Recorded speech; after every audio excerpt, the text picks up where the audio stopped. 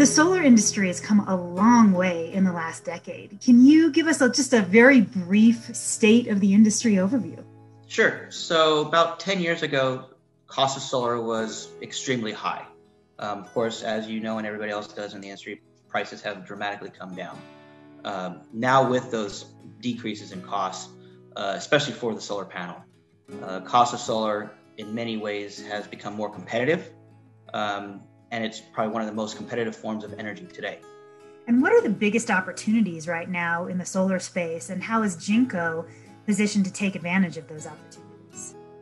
Currently, our product line is 20% more powerful than its predecessor, the latest and greatest in durability and compatibility with other system, BOS components like racking manufacturers and inverters. Let's talk about the challenges that the industry faces and how Jinko is addressing those challenges. Thinner glass and frames can be used or are used by other manufacturers, and those reductions may be contributing factors to these modules becoming damaged in the field. Jinko's modules are, of course, higher power with thicker front glass and thicker frames. And that thicker front glass and frame will allow us to withstand larger hailstones up to 45 millimeters in diameter and velocities upwards of 29 meters per second.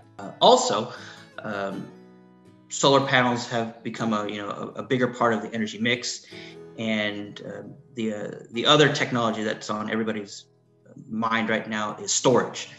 And so they're looking at backup avenues of how they can go, and so that's why Jinko is looking at introducing a storage solution so that the homeowner or the owners can acquire both of these advantages at the same time from one supplier. Can you tell us a little bit more about that innovation in that sector, and then anything you can say about Jinko's storage solution that you're developing? So yeah, we're looking at doing two different technologies or two different solutions right now. One is called the RS, and the other one is called the CS. RS for residential storage, and CS for commercial storage. There's going to be, of course, designed for those two different applications, different sizes, different kilowatt hours, same technology, same chemistry. But they're going to be, of course, sized differently, as well as the new module that can be paired perfectly with that, and that module is what we're calling the Eagle TR G4. There's two different versions of that module. There is a residential one that's 66 cells, and of course that's black frame, black backsheet, and then the other one for the commercial and utilities would be a larger 78 cell version. That TR Eagle G4 module technology still uses the half cell technology that we've used in previous generations, but with a couple of tweaks. And then one of the other changes to this new G4 module is that the bus bars have increased in quantity from 5 to 8. And by having more bus bars, that's going to reduce the electrical resistance within the cells themselves, and also reduces the likelihood of any microcracks to develop over time. With respect to those bus bars, the geometry of them have also changed.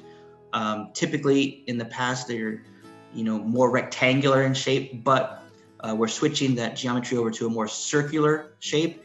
And so with those circular ribbons, it allows for more light to be absorbed into the cells themselves, and less light to be reflected and lost. Space, whether it's residential or utility, is always at a premium. And so by having a more power dense module, more power per square foot, you're going to reduce your overhead labor costs, BOM components. It's just going to be a much more cost-effective solution in a smaller package.